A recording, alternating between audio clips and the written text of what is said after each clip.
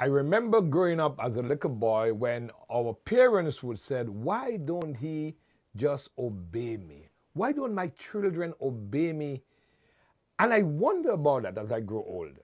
You know, we did our best.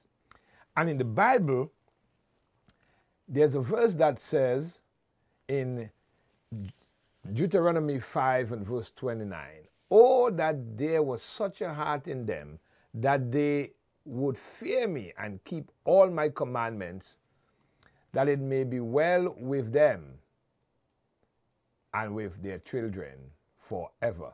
You see, friends, God wants everything to be well with you and me.